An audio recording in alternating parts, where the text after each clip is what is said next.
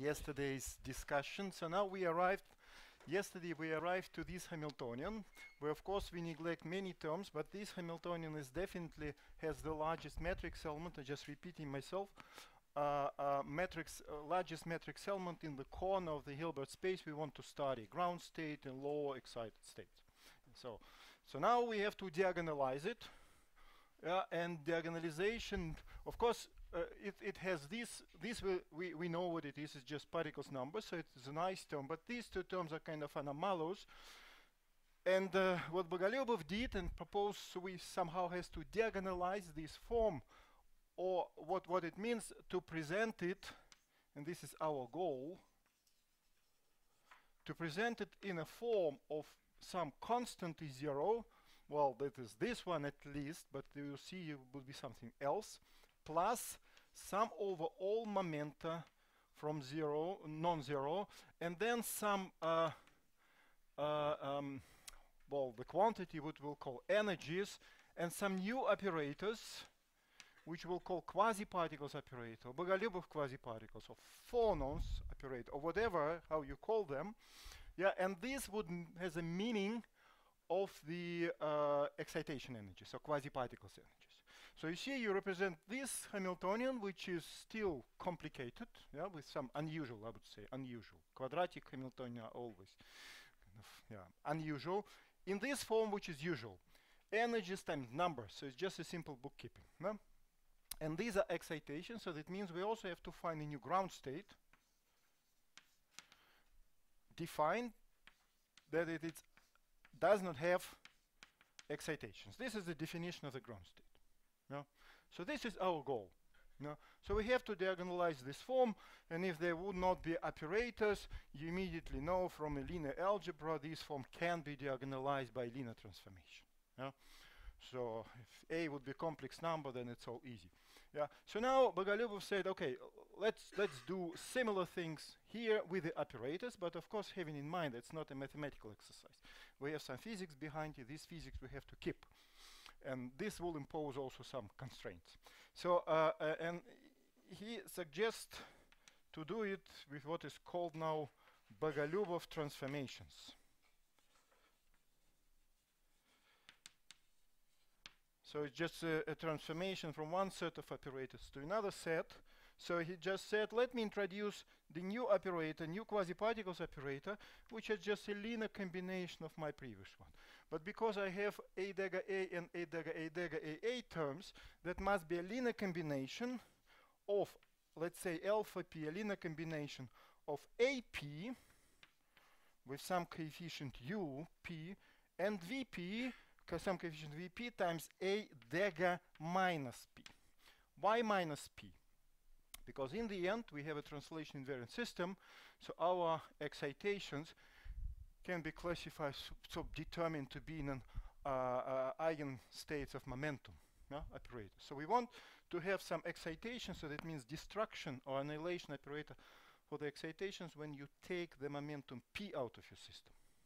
Yeah? And take momentum P out of your system you can make in two ways, and it's exactly written here. Either you take an atom or particle with momentum P out, or you add a particle with momentum minus P. Yeah?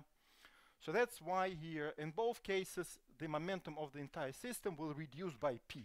So either removing particle with P or adding a particle with minus P. Yeah? So the conjugate operators, of course, dagger is UPAP dagger plus VP A minus P, where I already made a simplifying assumption that, and it's actually works for our case, that as you see here, I took UP and VP being real. In principle, you can have a complex. Yeah, but I know this will work for sure. So yeah, and depend only on P. That means modulus P, not the direction but modulus. You can consider, of course, a more general form then you have some more constraint to solve, but of course you will have more freedom, more ability to find out a more state, like with the total momentum, which is kind of superfluid, would be superfluid set, etc. But for our purpose, finding ground state and excitations, this would be enough. Yeah? But this is just a formal transformation. U, V are still unknown variables. What do we have to impose on these U's and V's? First condition, we have to impose that operators alpha p and alpha, so the new operators are actually bosonic operators. Yeah? So these are bosonic, not just operators, but they should satisfy bosonic commutation relation. Yeah? There is no reason to fermions to appear here, so it's a bosonic choice. And of course we want that this has the meaning again of creation annihilation operator. That's why we need here this commutation, bosonic commutation algebra to impose. And of course all the others commutators should be 0.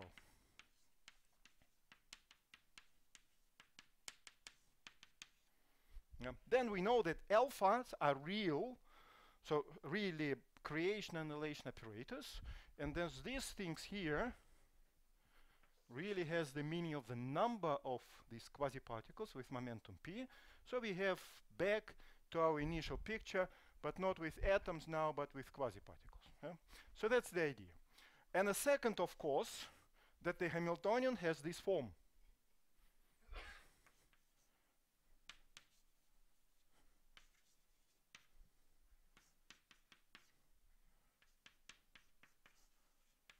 So in the new operators, no alpha dagger terms appears, as well as no alpha alpha terms appears, like what we have here. Yeah. So let's see what are the constraints imposed by this one. Let's check the most important one. Yeah, this one. So it's constraints on UP VP. Yeah. These are sort of Bogolyubov amplitudes, has the name, but I guess most of you know these definitions. Yeah, let's check this commutation relation. Yeah, it's just straightforward. You plug in this expression, you do calculation. So let me check this one: alpha p prime dagger. It is just a commutative between up ap plus vp a minus p dagger with no bracket, I don't need here bracket, so a comma, with up prime ap prime dagger plus vp prime a minus p prime. Yeah, that's a commutator I have to calculate, and of course I have in principle 4 terms, but 2 of them are 0, where we have a commuting with a and a dagger commuting with a dagger. So the only non-trivial is this ones and this one. That's the only non-trivial commutator.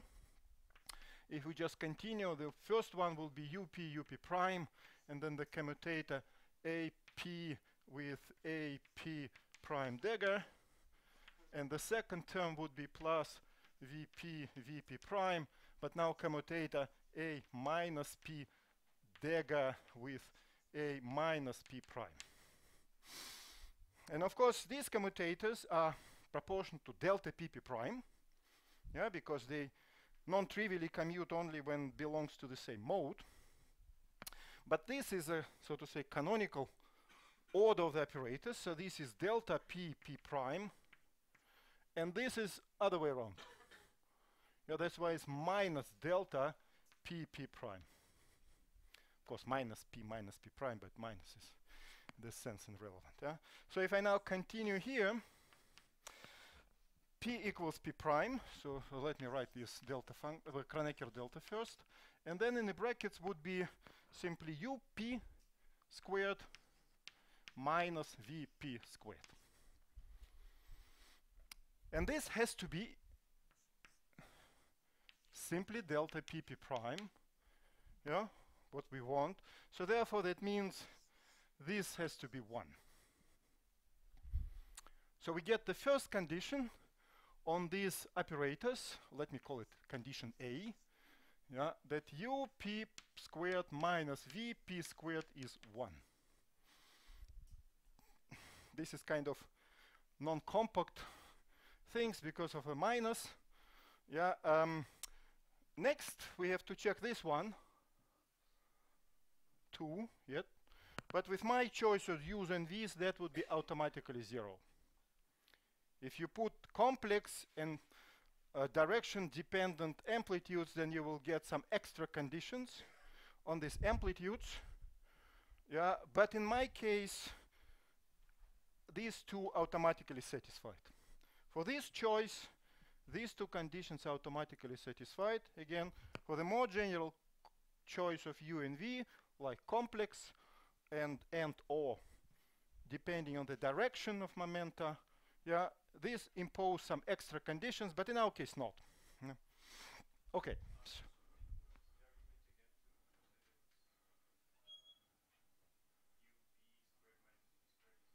Because we want that this operator satisfy the bosonic commutation relation. Yeah. So this is one condition, and that's this algebra imposed in for this choice no more. Yeah. So this is just so we still have a lot of freedom here, and this freedom, of course, we will use just to fulfill the criteria number 2. Yeah. Would be bad if there is no freedom anymore. So we just have to hope on luck, then we plug in, and then these terms disappears. No, we still have freedom to do. But of course, so now the strategy is to express A in terms of alpha, yeah, because I defined alpha in terms of A, but in order to substitute it here, I have to express A in terms of alpha, put it in this Hamiltonian, do a little bit of lengthy algebra to see how this Hamiltonian looked in this new basis, and then find the term in front of alpha dagger, and set it to 0. The term in front of alpha would be just the same, yeah, because of the hermicity of the Hamiltonian. Yeah. So first, how to find the inverse transformation? Well, the easiest way to see how it looks like is to notice that the similar relation holds for if I choose, let's say, UP is cosinus hyperbolic of some, let's say, phase or rapidity or whatever you call it, and VP is just sinus hyperbolic of the same phi p. So then, known identities for hyperbolic function tells you that this is fulfilled. So actually, we solve it in terms of phi. We need to find phi in the end. Yeah, but this form tells you that this transformation is just a hyperbolic rotation. Yeah? But knowing this, we know how the inverse looks like. It's just this rotation with the angle minus phi. Yeah? So then, therefore, immediately I can write down that AP is UP. It doesn't change sign because cos has a symmetric function. And then comes alpha p, but then did I do something wrong? Wait a second. No, that's fine. And then, V change the sign. Yeah, so they write minus VP, and then alpha minus P dagger. And the AP dagger is simply a Hermitian conjugate in UP alpha P dagger minus VP alpha minus P. So that's our inverse transformation. You can check. Yeah, if you put this form of A and A dagger into these formulas and use this condition, you will get that alpha equals alpha. Or vice versa. You can put in this formula alphas in this form and check that A equals A under this condition. Yeah, so it's really inverse transformation. So now we have a very nice exercise to put this A and A dagger into this form, well, and do something, and collect all these terms. So let me try to do it. Yeah. So H prime is, let me keep this 1/2 Gn squared over V. This is my constant term. So now plus. Now we have this very pleasant sum. Let me call these things, just to make a notation short, epsilon p tilde. Yeah, so it is epsilon p plus gn, yeah, just shorter. So let me first write you down all the terms with epsilon p tilde. The rest maybe I just copy from my notes. So you see a dagger a, so we have a dagger a, so we have terms like up squared, and then we have alpha p squared alpha p, yeah, when it's this with this. Let me directly copy, also make a product of these things. Then I have plus vp squared, and now I have alpha minus p dagger. It has also alpha dagger, but minus p, which is not a problem because p is summation index. We can immediately change it to minus p, but it has the wrong order. No? That would be actually important for finding the E0. That is a good part, and now comes the part where you have alpha and alpha dagger. So it would be, in both cases I will have, it's a cross product, both I will have minus upvp, and then I will have alpha minus p alpha p plus alpha p dagger alpha minus p dagger. So this is the first term. We can also do similar the second one, gn. So then I have twice this with minus, yeah? And let me try to do, and controlling myself with my notes, yeah? First, let me write down indeed the terms like this, yeah? Which comes from the cross product of these things, yeah? And that's one would be up and minus vp, so I will have minus up vp, yeah, and then I will have in one case it would be alpha p dagger alpha p, yes, and the second would be simply alpha minus p dagger. It's all the cross, but now I have a dagger, two a daggers, so terms like this.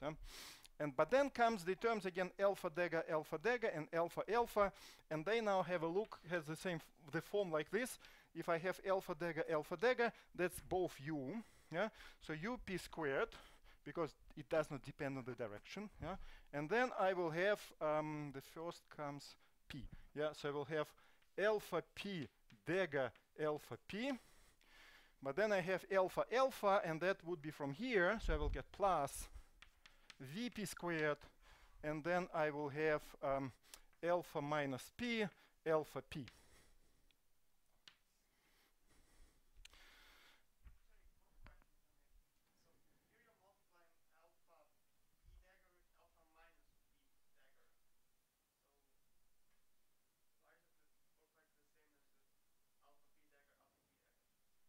Sorry, I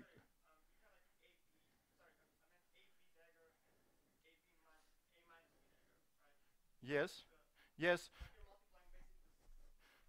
Let me write here, because as I said, u and v depends only on the modulus, so this doesn't change. But now I have alpha minus p, because minus p, yeah, minus vp alpha, but now p. So I change everywhere. So that's why I have. Yeah, sorry. That's I guess my fault. Yeah, sorry. Yeah, thank you. Yeah, and now we have the last one. Yeah, this one, but this we can of course write immediately because it's a Hermitian conjugate term. Yeah. So the first part would be the same because it's a Hermitian with p2 minus p. Yeah, but we don't care very much, so we can even write it in a, yeah, so we will have alpha minus, okay, so here again alpha p dagger alpha p, It's a Hermitian conjugate of this term, and here it's the same, alpha minus p dagger. That's Hermitian conjugate. But here we had similar terms, but now u and v replaced. Yeah. So here we will have vp squared. It's from here alpha minus p alpha p plus up squared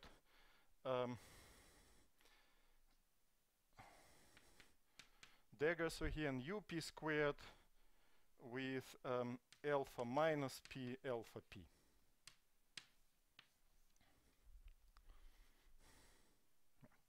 So now you have to combine the similar terms, yeah, but you also have to, so to say, transform these things in a more convenient way, yeah, such that dagger stays first, yeah, and so that means that you have to use alpha minus p dagger. This directly comes from the commutation relation, that it is 1 plus alpha minus p dagger alpha minus p, yeah, because this minus this, it's a commutator and is 1, yeah, so therefore from this commutator for minus p, that just follows, yeah. So therefore I'm using this in here, and in here, yeah. And then in some places p2 minus p clear in some places. Yeah, obvious, in these things. Yeah. So now see what happens. Now,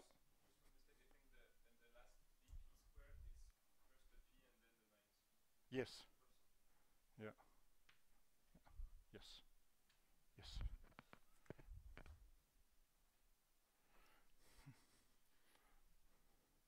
No, here it's. I hope now it's correct. Okay, so now let's first collect. We start with a constant, so let's collect this ones, yeah, which we end up to the energy of the ground state. Sorry, I think I forgot to tell you that this would have the meaning of the energy of the ground state. For the ideal Bose gas, it is 0, yeah, because all particles sits with momenta 0, which has energy 0. But now, without excitations, when this term is absent in the ground state, the energy is E0. So, of course, the first contribution, it is very well known for you, mean field kind of contribution. Then plus, now we have a contribution from here, sum of a non-zero p. What we will have? We will have vp squared epsilon p tilde minus gn upvp, yeah, because we have minus here, so it's minus, and we have two identical terms. And to be completely sure, let me just check. Yes, this would be our E0. Yeah, it's a constant. So now let me now take the interesting part with operators. Yeah, and now I have collect terms with alpha p dagger alpha p first. Let me write the operator first, otherwise I will forget it. P, and what comes would be from this one, we will have epsilon p tilde and then up squared, unfortunately, plus vp squared, not minus. With minus would be just 1, but we have some of them, right? And we have from here, so each of them double here, so we'll have minus 2 gn upvp. Check again. Right.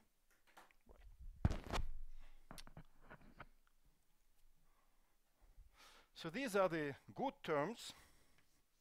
So now come the bad ones, and let's take this one. We have alpha p dagger alpha minus p dagger, and now we have here minus epsilon p tilde UPVP, and from here we have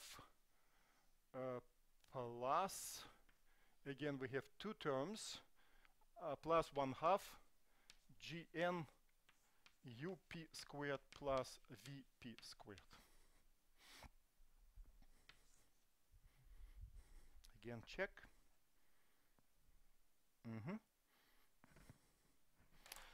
And the last one, so you will check it's the same, because it sort of must be Hermitian, the Hamiltonian must be Hermitian, so this coefficient must be the same. But you can check, it's a check, just that we didn't make some strange mistake. Yeah. So now you see, indeed, as I generate the terms which I don't want, but I still have a freedom in choosing U's and V's. So what I do, in addition to the condition, what I now should erase, yeah, probably everything.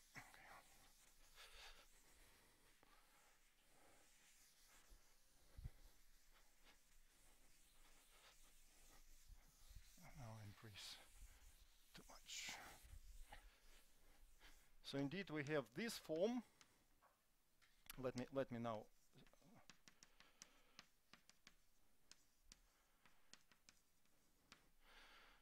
so if we impose another constraint, additional constraint, such that in addition to A,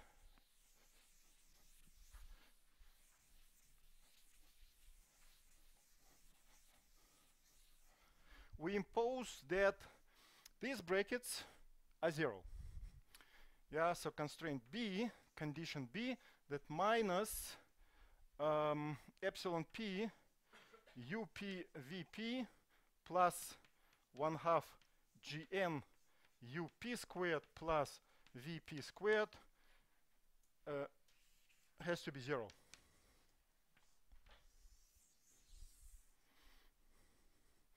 And indeed, you see, you can satisfy, yeah, because this is just a single equation for a single variable. Yeah, or you have two equations for two variables for each P. Yeah, so you can solve it. Of course, you will have several solutions, because this is for squares, etc. But of course, you better choose the one that for G goes to 0 goes to solutions where U is 1 and V is 0. Yeah. If you don't have interaction, your quasi-particles are just particles. So therefore, U should be 1 and V should be 0. So alpha P is AP, and alpha P dagger is AP dagger for G equals 0. Because otherwise, we must have some sort of continuum in this transformation. So I give you now the solution. I wouldn't go deeply. So in principle, you always have two equations, two variables. You have to manipulate in some convenient form to find the solutions, and the solutions look like this. Let me introduce the quantity. Well, okay. EP would be then square root of epsilon P tilde squared. Sorry, this is tilde, I forgot. Yeah, because they're tilde. Minus GN squared. And UPs and VPs has this form. UP squared is just 1/2 epsilon P tilde divided by EP plus 1. And VP squared is 1/2 epsilon P tilde over EP minus 1. You can check. So if you plug in this UP and VP in there, keeping in mind that epsilon P is this one, you find the solution. Yeah? Just to make your life a bit simpler and using this formula that we will need before, let me simply write a find for you somewhere here, because I have to erase it anyway.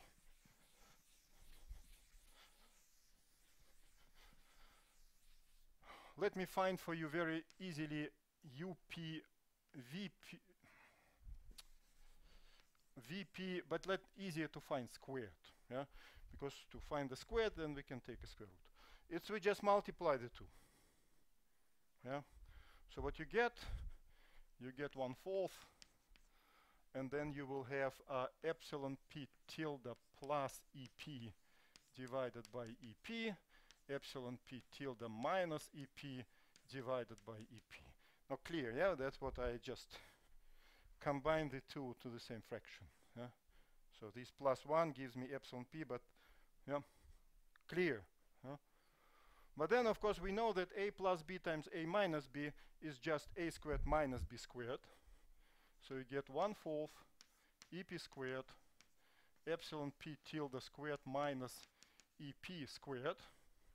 And now I'm using my definition of EP. Yeah, and then you see that I have minus EP tilde squared minus GN squared, so EP tilde cancel, minus minus gives me plus, so I get GN squared divided by EP squared. And from here you immediately conclude that UPVP is just 1/2 GN divided by EP. Very simple formula. And then you can plug in and then check that indeed both this is clear, satisfied. Yeah? This requires some algebra, but most of this algebra I did for you. Yeah. So you can very easily check that these are the solutions. So typically checking the solution is always easier than to finding the solution. Yeah? But okay. So just please remember. And then EP has really the meaning of the quasi-particle excitation energies. So let's have a look closely at this quasi-particle energy dispersion relation. So this EP is epsilon. Now tilde is what it is, EP plus GN. That was my EP tilde. I'm just coming back to the initial definition. But now we have a squared minus b squared. We know what it is, a minus b times a plus b. So what you get when you have a minus b, you get epsilon p. And when you have plus, you have epsilon p plus 2gn. And now epsilon p is p squared over 2m. So let me plug it in. What we get, square root of p squared over 2m, p squared over 2m plus 2gn. And let me reorganize it. P, you see, I can take out p. What is left is square root. Yeah, let me first write this one. Gn over m, 2.5 cancels, plus p squared over 4m squared. And now you see the miracle happens. Huh? This formula you have seen in the lectures of Thierry. Yeah? Because this dispersion at small p goes linearly, because you can forget p squared. So let me plot it here.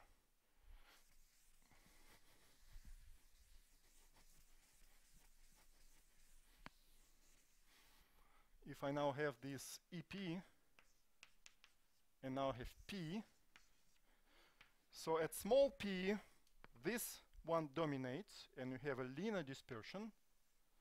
So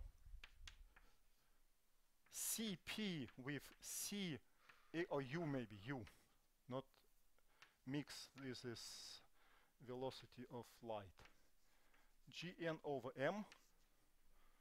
And at large p, yeah, this is clearly dominates, yeah, because this is constant. This will start dominating. So what you get is p squared over 2m. That's our three-particle spectrum. Yeah. Well, you can do a bit better. You can say plus gm.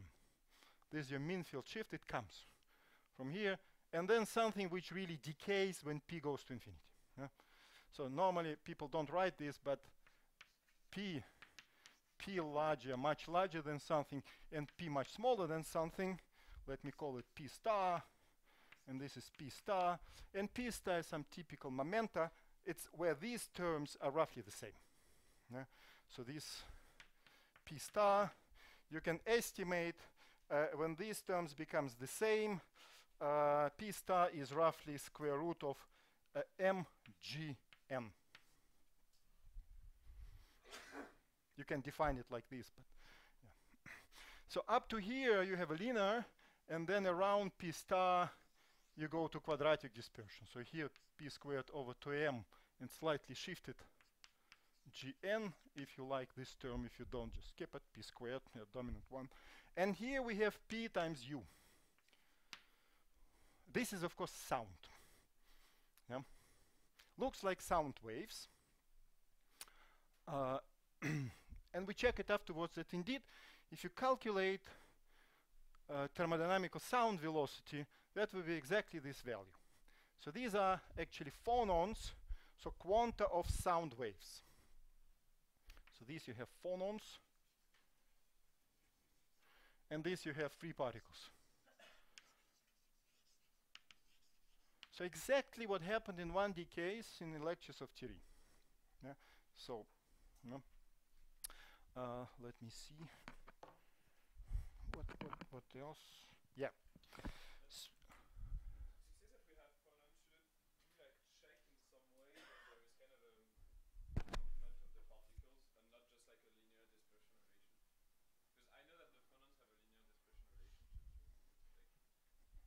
Yes, but how would you mean the moving of particles? It's all moving of particles, yeah. If you like, yeah. So the quasicals are identical. So you cannot move particle on a, if you move. So is actually, if you look at read this actually interesting chapter in the Feynman statistical mechanics, where he discussed the excitations in sort of bosonic system, and he has some argument that it's only density waves. So. So now we can also, so now in principle, we diagonalize the Hamiltonian. We know everything. We know dispersion of excitations. We know how our initial atoms operate related to the excitation. So we can calculate any correlator of atoms we would like to know. And I will calculate a bit later the distribution of particles, atoms, yeah? Not quasi-particles, atoms in the ground state. Yeah? This part of which was kicked out of the condensate, yeah, by the interaction. So and we also know the ground state energy. Yeah? So let me write you down. If you know ground state energy, we can calculate chemical potential, for example, or we can use it to calculate some thermodynamical properties, etc., etc. Let me write it here. E0. We have this 1/2 gn squared over v plus sum over p non-zero, and then we have, yeah, I erase it, of course, yeah, okay, but I have it somewhere here. Yeah. Yes, here. Sum over p non-zero and epsilon tilde p vp squared minus gn up vp. So if you do, remember I have here some expression there for UP and VP is half GN divided by AP. If you plug in here, you can rewrite the sum in slightly different ways. There are many ways of writing the sums. Yeah, and one of the form,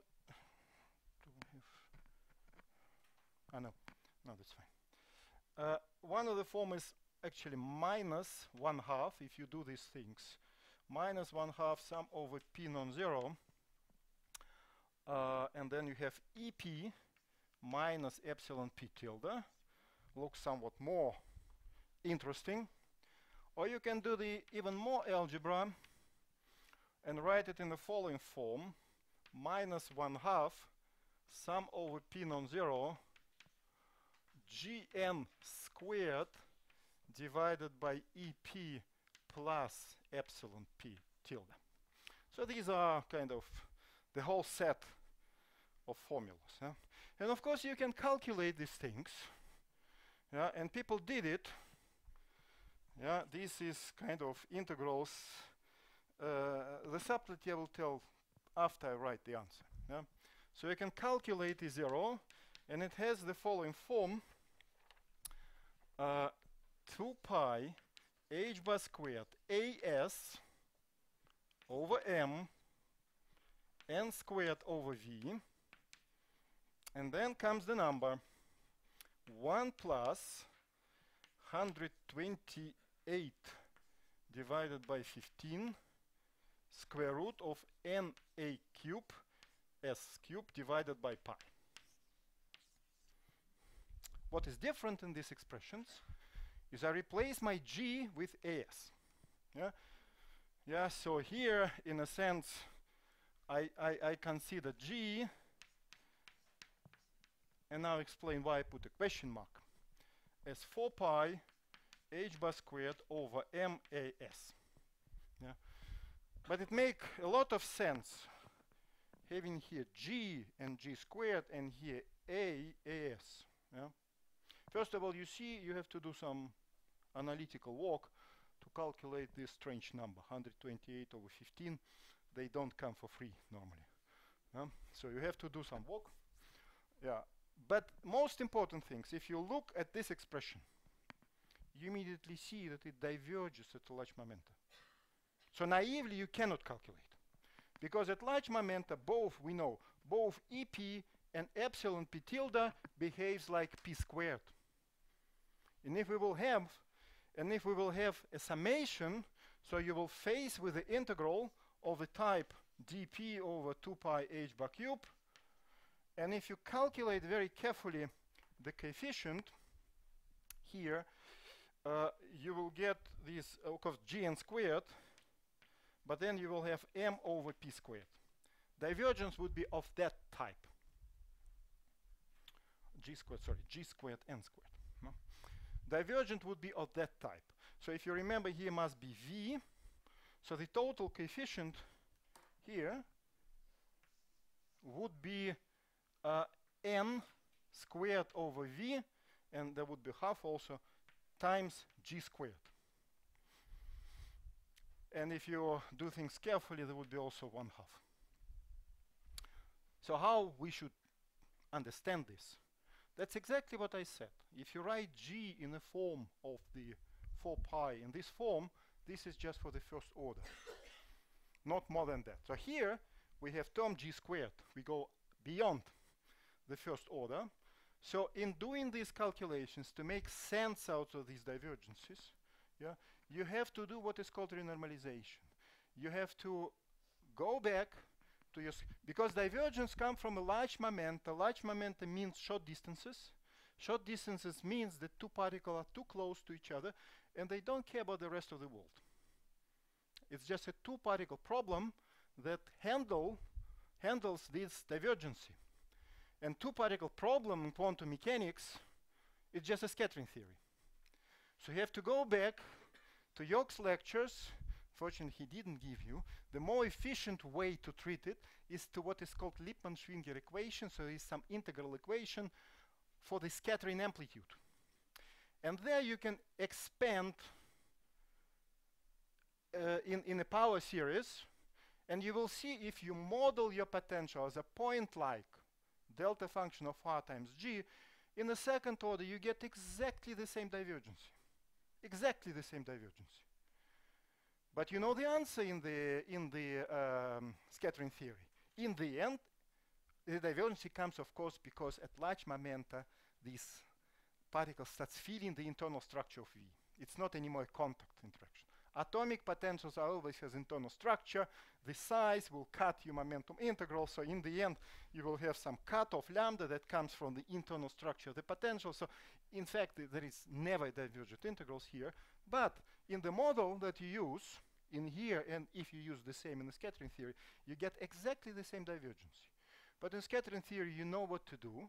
You know that this, in the end, will give you the scattering amplitude or scattering length. So therefore, the idea is to absorb these divergences, second order, with the first order term. You see it has exactly the same structure. 1/2 n squared over v. Now you have g plus g squared and divergent integral. It's exactly what you get in a second order naive approximation Lippmann-Schwinger equation for the scattering amplitude. Yeah?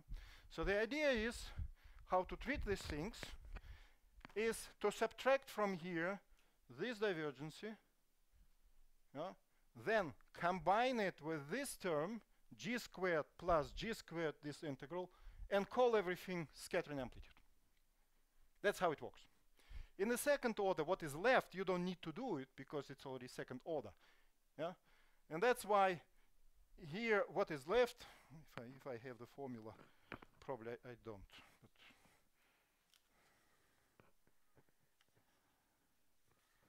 no, I don't think I have it with me. I'm sorry, but those who interested, I can show how it works. Yeah, because I have all the formulas, all the integrals. So, but not now, yeah, because it will take a lot of time. Yeah. So therefore, what you get, the first order with this one, it's exactly this term and divergent part of this one. Because divergence, if you do it like this, it doesn't know about the densities, etc. It's really free particle, two particle colliding. Yeah. And this is this AS here, and the rest. You see, it looks like g squared contribution. But the rest, which knows about many body, so the finite momenta, not very large momenta, but finite momenta of the order of p star, they know about many body, and that's why you don't get here as squared. You get very strange analytical form. You have square as to the power 3/2. So in the end, you get there g to the power 3/2. Non-perturbative result. Yeah. So therefore, it looks like g squared, but if you take a many body stuff part of it, it's not g squared. It's g to the power 3/2. So this is contribution from these quantum fluctuations, sometimes people say. Yeah. Yeah. So please be careful. This is one of the examples where you have to remember your potential is not point-like. And this is because we consider in the Hamiltonian, we consider processes where two particles going from the condensate go to p minus p, or particles with p minus p go back to the condensate. But p is not limited, can be very, very high. But then we have to know that a potential actually has a structure. It's not constant everywhere. We are not in the field theory. Yeah? We are in atomic physics where you have some sizes, etc., etc. So it has to be cutted, or more precisely renormalized in a way that you express everything at low energy in terms of a scattering length. This is possible, so yeah. Okay. Quick question, if only quick. Yeah, I don't understand. Maybe I have a problem in integration, but like I don't understand why do you say that the divergence is in alpha momentum? Ah, yes, because in a small momenta, you have here Gn. Yeah, but then it's a 1 over p divergence at this moment. No. It's p squared. P squared dp is the measure. It's a linear divergence.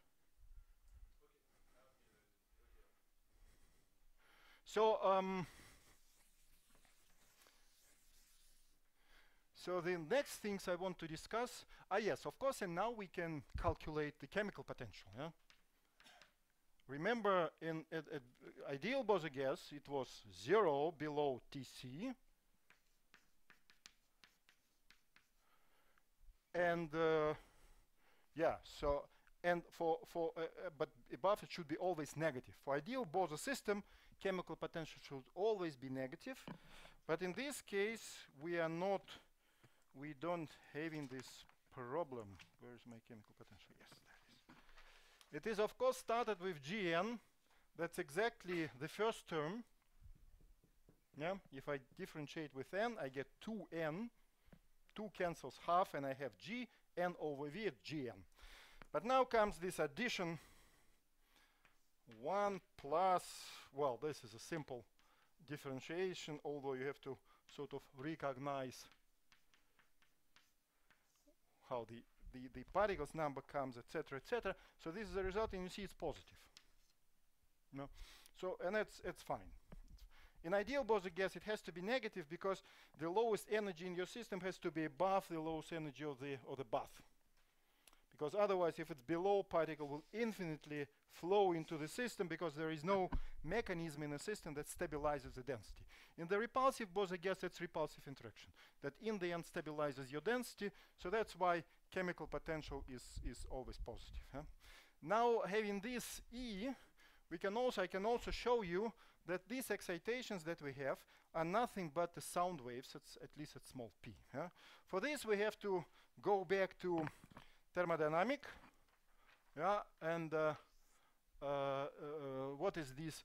We know that the sound velocity is just the derivative of the pressure with respect to density, or it is mass density, or it's 1 over m dp dn. But p, in turn, is minus d E0 dV. And if you limit yourself just on this simple, the first order term, this one, you can very easily perform all the calculations.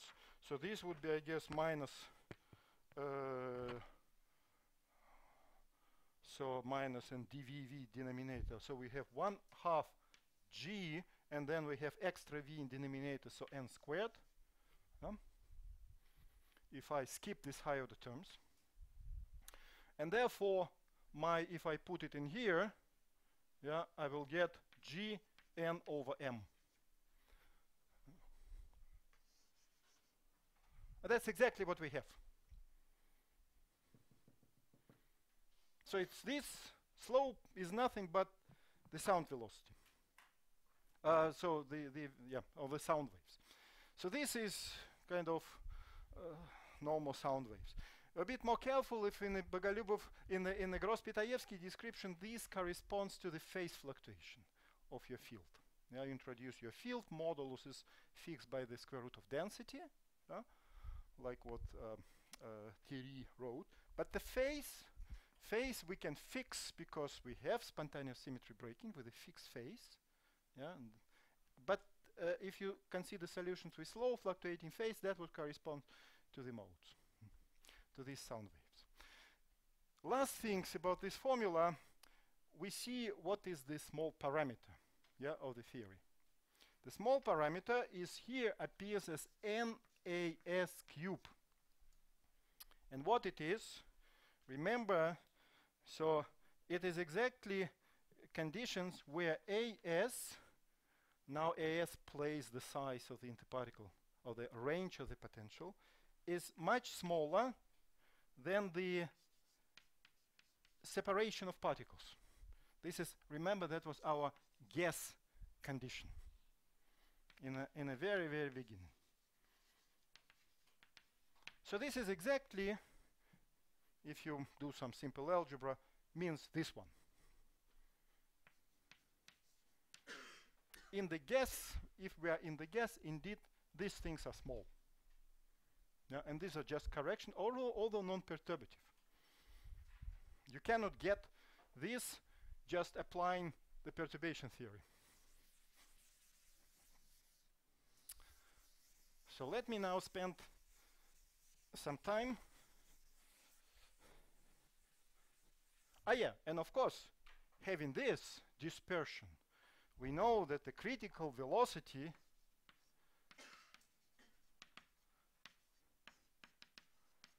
would be just u. So if we now take a flow with velocity below this u, it will continue forever without dissipation. This is of course cheating because it's not the only excitations in the system. Yeah?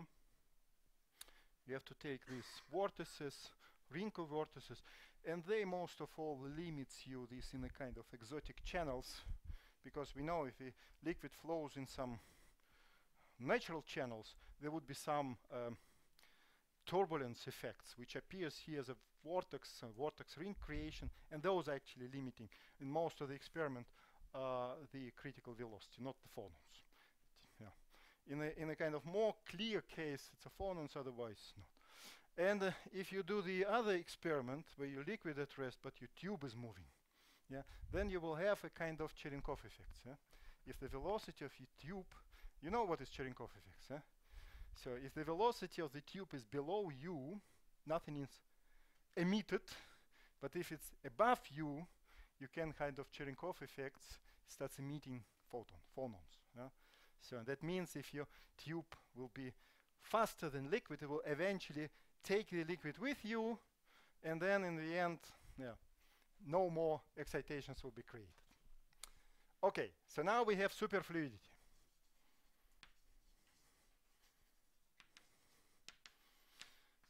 I can also calculate the correlation function, but let me maybe do some intermediate step, which is actually interesting in itself.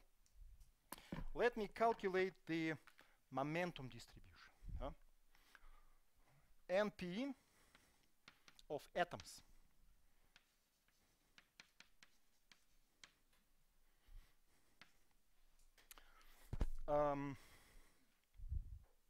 Let me do it,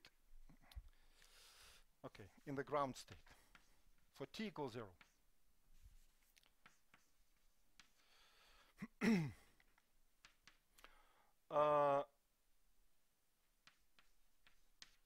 I have to plug in my expressions for A in terms of alpha, because for alpha I know everything. No?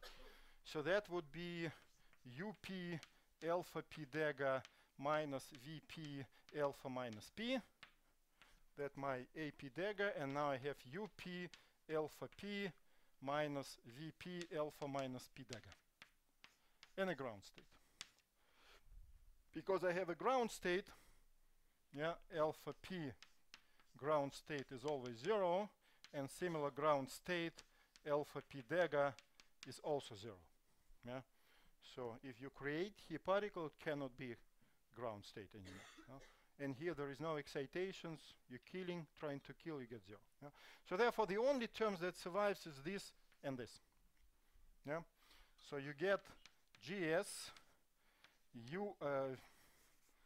actually VP, VP and minus, so what you get VP squared, and then ground state alpha minus P dagger, GS. But the trick again, as we did in the derivation, write it as 1 plus alpha minus P dagger alpha minus P. And again, this is a number of excitation, which is 0 in the ground state. So it's only 1 that matters. And of course, ground state normalized to 1. So what you get is VP squared. If you do at 0, at non-zero temperature, let me now think, I guess, what was it? You will get a part which is at 0 temperature. This was 0 temperature, ground state. If you do it at finer temperature, if you have a thermal ensemble, where you have some thermally excited excitations, so you get the terms like UP squared, you can check it, plus VP squared. In this case, of course, alpha dagger alpha would be not 0. And then you have NP,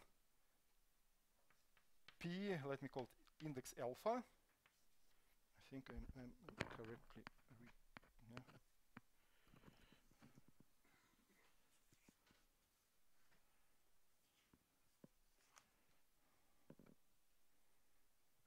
okay, we can check it afterwards. Where NP alpha is just for the statistical average alpha P dagger alpha P, and this is of course given by, because they have bosons, and these free bosons.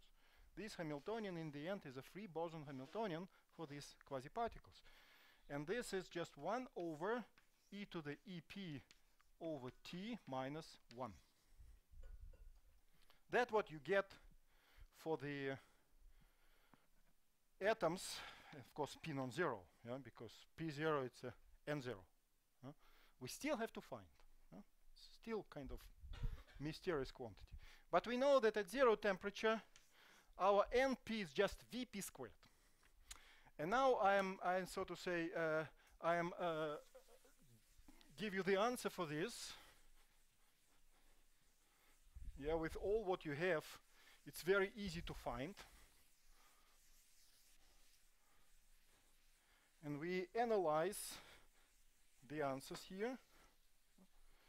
So now we find out that the atoms in the ground state, t equals 0, distributed according to Vp squared. That's exactly the part that was kicked out by the interaction from the condensate. Yeah? And remember that was 1/2 epsilon p tilde EP minus 1. Yeah, and now I have to do some little algebra to write it in a more convenient form.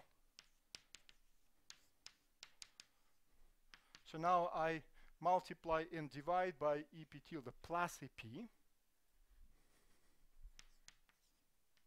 such that I will have epsilon p tilde squared minus EP squared divided by EP and EP plus epsilon p squared tilde, sorry. And this I know, if I use the definition of EP squared, then I get 1/2 GN squared divided by EP plus epsilon p tilde. That's the answer. No? And how it looks like, first of all, it's G. Yeah? Yeah. So in fact, G3/2, because for small p, we also have some G in our sound velocity. Yeah? But anyway, when G is 0, O 0. Yeah? As we know, ideal Bose gas, G0, no particles with P non-zero appears. Yeah? So in our case, they appear. And then if I look how it behaves, then for small p, this is proportional to p times u. Yeah? This is p times u. This is gn plus p squared. Yeah? So the dominant one would be here gn. From this one, this you can neglect for small p. Yeah? Gn cancels one of the gn, so it should behave like gn divided by p times square root of gn over m. That is from the velocity for p much less than p star. Yeah, so on this part of the dispersion, you see you have 1 over p, rather singular behavior, 1 over p. And it's again not a surprise. We know it's already, yeah. They are macroscopically occupied. These states with small p, they are not macroscopically, largely occupied. And that's why we can have a very nice mean field descriptions. For large p, on the opposite, this is constant, we can neglect, and both of them behaves like free particle case. So what you get is 1/2 gn squared, and here you will have p squared over 2m squared. So this scales like 1 over p here, but this scales 1 over p to the 4th at p much larger than p star. And this is a nice result, tells you that you have a overall number of particles with non-zero p is finite, because the integral with 1 over p to the 4th at large p converges. Yeah? So if I plot the distribution np, of course here I have a delta function, yeah, n0 we will find in a minute, delta p, yeah, this is 0. Then we have this p star and p. So here I will have roughly 1 over p behavior, which comes very fast to the 1 over p to the 4th.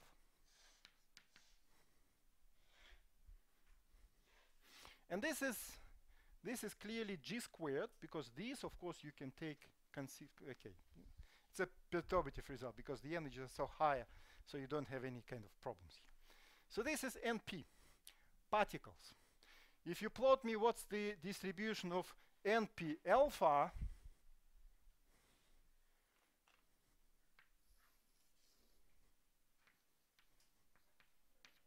it's this one. No excitations, but the particles distributed like this. Yeah?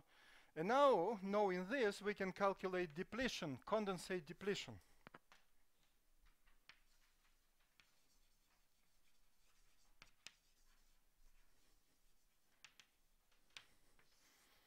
I guess I should call B n or something like this, n prime. Yeah. Okay, let me call it n prime,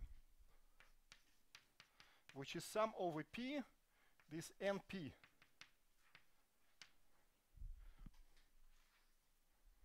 So that means you have to perform the integral volume integral dp over 2 pi h bar cube of our vp squared. Because vp, it's all this. You can choose whatever expression you like. This is probably the most convenient. And the answer for this is, where is my answer? Where is my answer? Yes, this is my answer. So if you do the integrals, it's actually also not so. For those who are interested, I can give you the answer, so show the details. So it is, of course, n times 8 over 3, and again this small parameter, na cube over pi. So it is much less than n. So on total, it's this fraction of total number of particles are kicked out of the condensate by the interaction. Yeah, and it's finite, so that's nice. That means that the n0, which is n minus n prime, is given by n 1 minus 8 over 3 square root of nas cube over pi is of the order of n. So it remains macroscopic. You do have macroscopic of your ground of the p equals 0 state. So this is BC, so we have BC in 3 dimensions because this is fine. In lower dimensions, if you do things like this, you will find divergence. Yeah, so the fluctuations will destroy you, the condensate, so you cannot have it. But in 3D it's fine. You have a condensate, you have this dispersion, which miraculously valid also in 1 dimension, where there is no condensates, but because it's just waves. Yeah, waves kind of linear, okay. Yeah, so one comment. This is, all these particles belongs to the ground state wave function. These are not excitations. So if you ask me whether these particles contribute to superfluid flow, the answer is yes.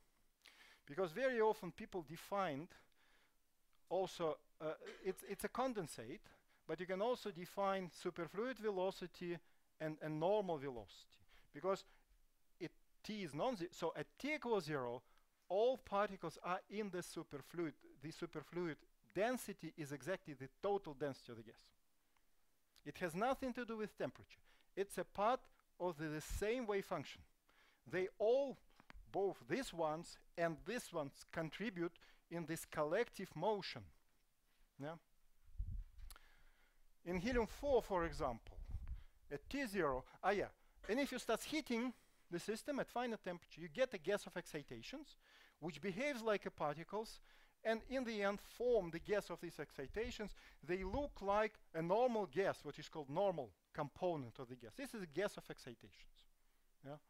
So therefore, it's a very nice description at these low temperatures as a collection, 2 fluid description. One is purely superfluid, described by unique wave function, which contains both zero momentum and non-zero momentum, has 0 entropy because it's a wave function, it's a pure state, 0 entropy, and a normal component, which is gas of thermal excitations. This is kind of description, was very successfully developed by Halatnikov, and it was tested many times, and has a very nice description for the systems. Yeah? But if you look at the helium, you can check what is the kind of fraction rho n to rho s. S is superfluid, n is normal, and you see that at 0 temperature, rho s goes to 1 to n, and rho n normal component goes to 0. So it's very low temperatures. It's only superfluid component, but if you do neutron diffraction, you can calculate the fraction that sits in here, P0, because you know how the atoms distributed, you can measure. It's, I guess, 12%. So in helium-4, where this is of the order 1, you cannot treat it perturbatively. That's why spectrum is not that simple. You have also Roton minima, etc. So the spectrum is not that simple. Only 12% sits here, but the entire system is superfluid and covered by the unique wave function, macroscopic wave function, both this particle and this one. So please don't be confused about this. Okay, I think I should stop here. Yeah. Yes, probably correlation function. Yeah, okay, let's skip it because, yeah. Probably the last formula which I want to write you, it's not the correlation function where clearly you will have long range order, again, determined by the density number of particles in here. The rest gives you 1 over r squared sort of decay. It's not 1 over r like we had before, because we have 1 over r came from this Fourier of 1 over p squared. But here we will have p. And Fourier of 1 over p is its inverse. Yeah, you have a Coulomb. So in the real space it's 1 over r, in a momentum 1 over k squared. And inverse. Yeah, if you have 1 over k, 1 over r, and so it would be 1 over r squared for this reason. Yeah, it's a kind of inverse. So it's a bit faster, but still you have long range order given by the number of particles here. So the last formula maybe to this bosonic part I want to present you is how this magic ground state, remember our definition of the ground state, looks like in terms of the atom. So the ground state is, so you have to make a product over all pairs of p and minus p, so that means you should be careful not to count twice all this momenta. And then it's like this, 1 over up, and then e to the minus vp over up, and then a minus p dagger ap dagger acting on our vacuum state. So the meaning of this would be actually very much similar to the BCS wave function for fermions. Yeah? So meaning of this, you see, you populate states with some amplitude, yeah, because if you expand exponent, you will have these all possible pairs. You populate these p minus p, yeah, states, always p minus p for different p many times, or 1 time or 3 times, yeah, but it's always p minus p. And that's exactly how this our initial Hamiltonian looks like, yeah? You see? It's always come to the condensate and go back in pairs p minus p. So what is above condensate is this created by this p minus p. So this is the operator form of these things. Of course, it doesn't have a fixed number of particles. Yeah? Yeah, because you see different terms. The leading term, where all exponent gives you 1, has no particles at all. Yeah? But of course, if we, but it's a standard story. Yeah. So if you calculate, so to say, n, you will see a very high peak around our n, which we fix, with 1 over square root of n fluctuations around. So it's standard story. In the BCS would be exactly the same story. Yeah. So and because we are dealing with many particles, somehow this 1 over square root of fluctuation are irrelevant. So you actually all the time, or you can make a projection on a particular sector with a fixed number of particles. That's also possible. Whatever you like. If you like with projections, work with projections. But otherwise, it also works. Yeah. Yeah. Okay, questions to this part, bosonic part, because now I switch to fermions. Yeah, just if we are at non-zero temperature, this graph of the n alpha p and the graph that you no, not the dispersion relationship, but the population. So this would be the formula. Yeah, and I have a bit of a problem to understand what is exactly the difference between someone that is populated at a p non-zero in the n alpha and in the n. If you just look at the population, you won't see any, you cannot distinguish. You will get total NP, you see, you will get a sum. NP would be a sum, which is a kind of condensate part, or this superfluid wave function part. Yeah, and some thermal excitations. On this graph, you couldn't see. Okay, you couldn't see. They are not going to contribute to the superfluid flow, right? No, they kind of diminish this. They took particles from a superfluid component, and the density of superfluid component becomes less, and less. So if you now create this flow, yeah, so in the end, it's not all n will flow, but only superfluid n will flow. Okay. Mhm. So what you said is that all the white curve, whatever the p contributes to superfluid, but all the red curves does not. No, red curve is a, no, this is at t equals 0. Yeah, yeah, that's why, but I guess it's a bit higher. Yeah, yeah, it will have a Boltzmann distribution actually. Yeah. With with dispersion proportion to p, so it would be quite singular at small p. But of course, the phase volume would be very small, so it's no problem. Yeah. So everyone that is in the white would contribute. No, no, this is total. I can try to write down, although now I'm a bit NP superfluid and NP normal gas, meaning that this part, which is temperature dependent, form the normal gas. So I will need to have a two curve. But those two curves won't be the white and the red one? No, no, red is for quasi-particles, Okay. white for particles. They anyway would be different. Okay. Because you see, at T0 they are different. This is no quasi-particles, but the particles are distributed. Then at finite T, this will get some behavior like this, yeah. And this, in principle, would also be modified, but I can split it now in the physics behind. I can split it in a sum of two curves. One belongs to this part, and roughly is a part that is in a superfluid component in the single macroscopic wave function, as a part that is taken by the thermal excitations.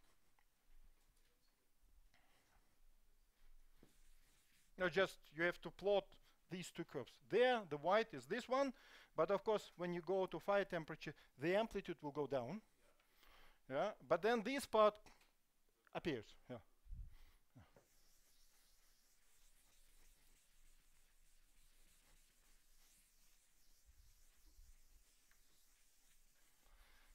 So now let's go to fermions, because otherwise tomorrow we will miss the dinner, which we definitely, today, sorry, not tomorrow, today.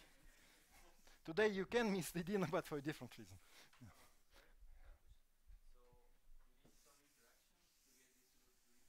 Yeah. Yes, yes, yes. Yeah, it's a message, that's a message. It's only interaction makes the system behave collectively. Yeah. But what's the upper limit for the interactions until at some point I guess you break the superfluidity. That's a good question. At some point, if the interaction would be too strong, you would form a crystal, I guess. Well, it depends on the form of interaction. Yeah. But we know that the ground state of all our atoms, which we study these gases, potassium, lithium, the ground state is a crystal. So somehow I would think that if you have too strong interaction, yeah. But too strong interaction, it's an interesting story. What will happen? Because it's not that you AS. It makes no sense to put AS to infinity. Yeah, as Jok explained you that you're in a unitary limit. So the amplitude is actually, well, you have 1 over k squared. In the bosons, it probably matters, but yeah. So to be honest, you have to do numerics. I have to look at the bosons. You can do numerics. I think it will be crystal, but I'm not 100% sure. Okay. Let's go to fermions. And let's start with, okay, fermions. And now we have instead of commutators. And again, let's start because I will look at the ideal, so free fermions. So at the moment, today, no interaction, maybe beginning of tomorrow, would be no interaction. And I take a single component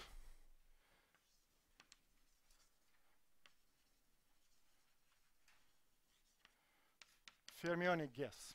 Yeah. So for this reason, I can ignore spins, etc. So just a position, just single component. The rest, if any quantum numbers you have, they are just all the same. And of course, for this case, your operators has to anti-commute.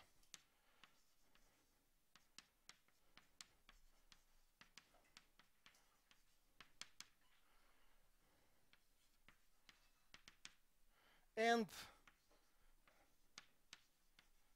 let me write for daggers.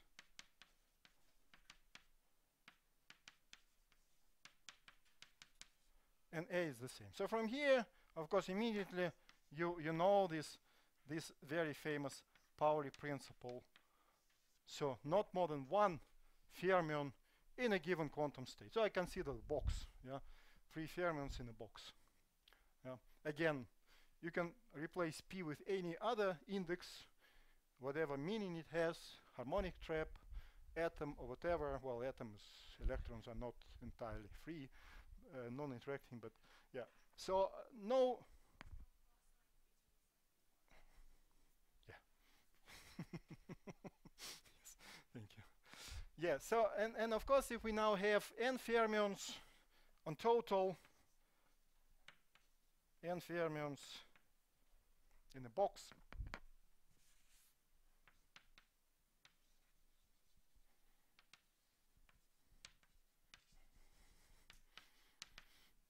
we know what's the ground state. Yeah, so it's just repeat what we know.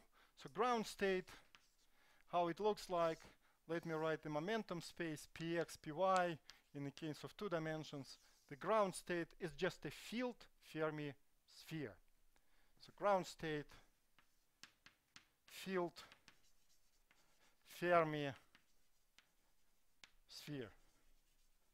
So meaning that there is some boundary Pf, which is Fermi momentum,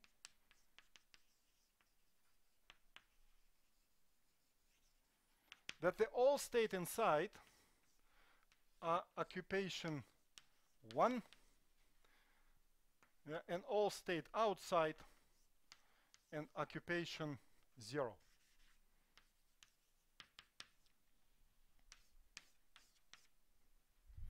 This is a ground state. The energy at this momentum, which is a kind of border energy, it's of course Pf squared over 2m. This is a Fermi energy. You can also define the velocity, Pf over m, which is again Fermi velocity. And the surface itself called Fermi surface. Yeah, this is Fermi surface. So everything Fermi. Yeah. So Fermi, and then you choose the option. Yeah. So, well, he deserves it. Yeah, no doubt. Okay. So the first question, of course, what is this Pf? How can we define Pf?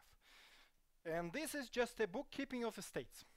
Because box, we know this kind of quantization rule in a box. So in a sense, the rules are if we calculate total number of states inside the box, it must be n, because each state occupied once.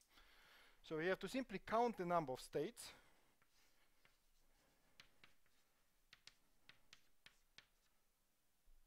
And this, you can write NP, yeah? And, but NP, you can have many forms. Of course, we know. NP, it is a convenient form for t equals 0. It's a ground state. It's epsilon f minus epsilon p. Yeah, where again epsilon p is before p squared over 2m. So it's a Heaviside step function, it's a convenient form. So integration here up to p equals pf. So it is volume times 4 pi solid angle, 2 pi h bar cube, and then integral 0 pf p squared dp. And so what we get is volume times 1 over integral is p cube over 3, and with all these 4, 2 to the etc., so we get 6 pi squared h bar cube pf cube. And you come to a very interesting result that the pf depends only on the particle's density. No mass, nothing, just the particle density, because it's just simple counting on the state in the box. Just boundary condition and the length, that's what matters. Yeah? Energy depends on the mass, but counting of state does not. So that means that you get a formula which is n, the concentration, n over v, which is the concentration of fermions, is PF cube divided by 6 pi squared h bar cube, or we immediately find that PF is square root, oh sorry, not square root, 6 pi h bar cube n 1/3. So you know the concentration, you know the PF, you know the epsilon f. In a harmonic confinement would be slightly different, but the PF make no sense. You have F, E epsilon f makes sense, but PF, what's PF? Yeah? You know, make not much sense. Yeah? You can, next, what you can calculate, let's calculate the energy of the ground state. Yeah? For ideal Bose gas, that was 0, yeah? Because all sits in 0. Here we have distributed quite a lot. And this is, you see, n 1/3, this is interparticle distance. So moment PF is large, yeah? Because it corresponding wavelength is interparticle separation. So it's short wavelength compared, well, for the appropriate scales. If you calculate the energy, so you have to again do the following things: dp over 2 pi h bar cube, then we have np, and then we have p squared over 2m. No? Because each one once and has the p squared over m. So let me do it quickly. Volume, again 4 pi 2 pi h bar cube, and then we have 1 over 2m, but now we have integral 0 infinity p to the 4th dp, yeah, because p squared was in the pf, yes, because p squared was in the measure and p squared in the energy. So what you get, this integral, let me quickly erase it, it gives you p Fermi fifth, yeah, divided by 5. Yeah? And now if you compare this formula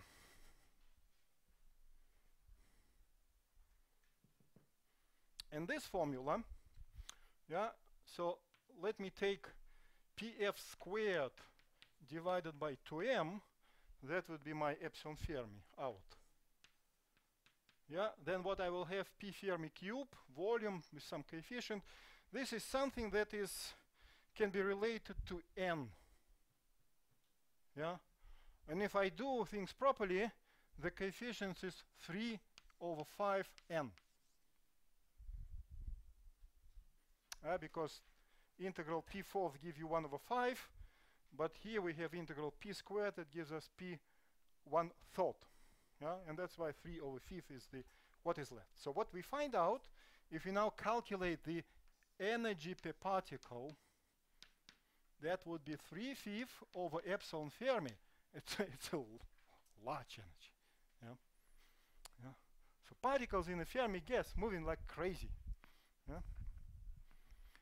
This actually is a good sign for theorists, because they can play with their famous tool, perturbation theory. So that means perturbation theory works nicely.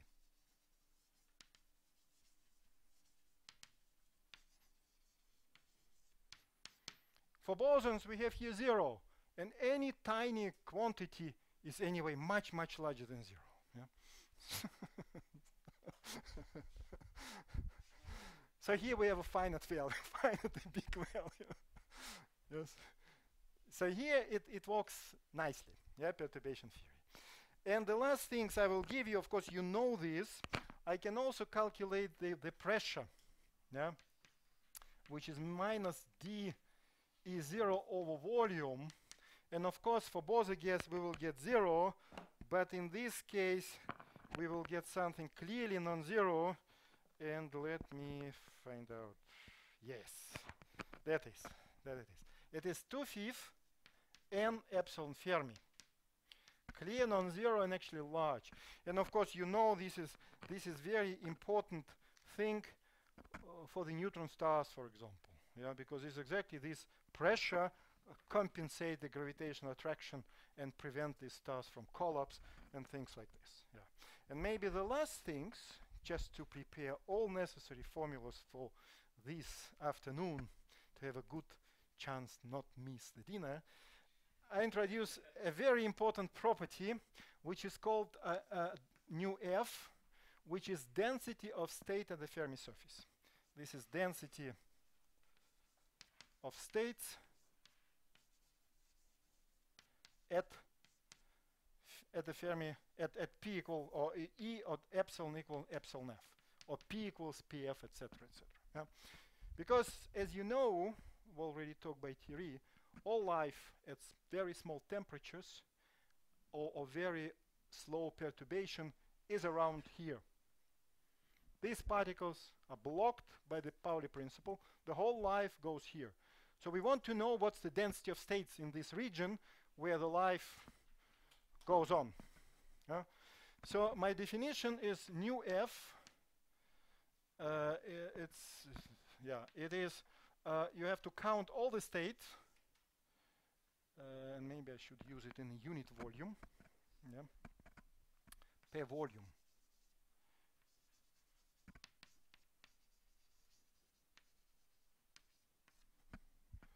So that's why I skip this volume before my integral. It's dp over 2 pi h bar cube. And now I will have delta function epsilon f minus epsilon p.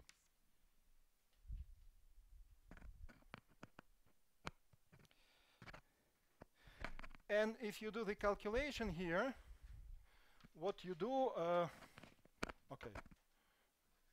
So it is, of course, this one you call pf squared over 2m. This one is p squared over 2m. Yeah, so in the end, 2m you can take out, and delta function pf minus p, you know how to treat. So yeah, two things. So in the end, you get m pf over 2 pi squared h bar cube. It's a kind of not a surprise. Remember, in the three-dimensional case, it's a square root of energy, and energy in our case is p squared over 2m. So this was square root of energy that you normally have if you write here energy, not yes, because pf is 2m epsilon f. Yeah, so I put here pf, yeah, which is the same and maybe more convenient form, 2m epsilon f. Then you recognize this square root of energy dependence in a three-dimensional box, in a three-dimensional case. So this is a very important quantity. It contains the mass. Yeah, so the mass is very large, then the density of state huge, like for heavy fermions. If it's small, then okay, it's small. So I think now we have to stop because already 20 past. Yeah, we started a bit late, so but I still, to be honest, I was also a bit late. Yeah. So questions. I guess this I just remind you and put the all formulas that we will need for the evening. Yeah. So yeah. So questions. If not, let's just have some small coffee break.